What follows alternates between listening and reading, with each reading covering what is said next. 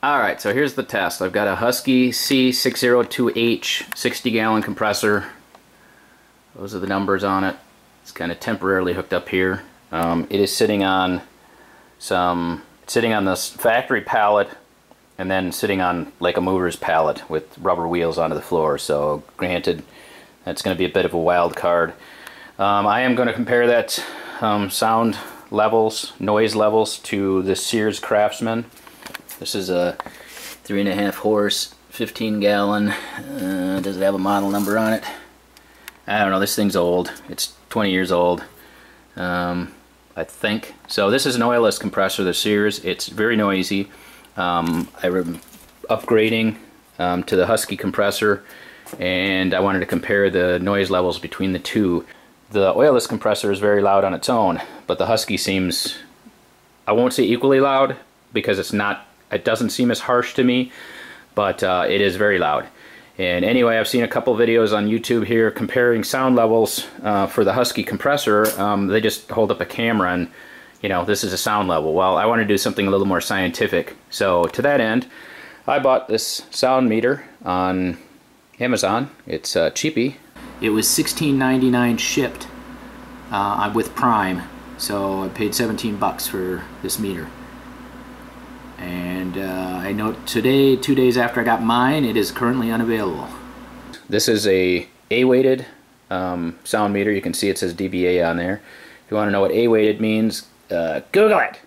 Because I'm not going to explain that, and I'm not a sound audio engineer guy. I'm just some guy who spent some money on a sound meter and has some compressors he's going to compare. So we'll fire up the Sears compressor and check the sound reading on that.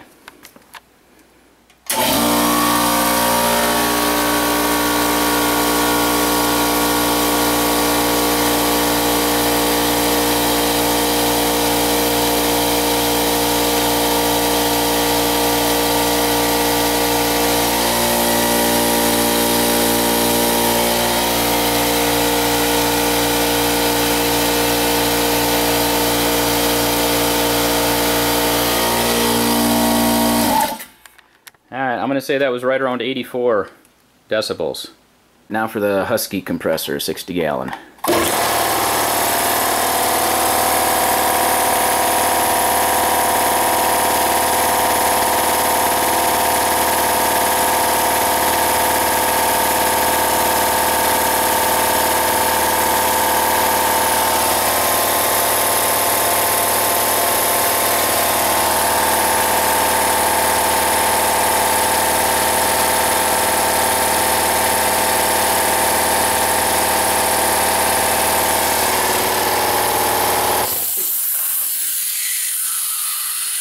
Alright, well there you go. From the looks of it, the oilless compressor is actually a little bit quieter than the Husky compressor. At least according to this A-weighted decibel meter that I've got.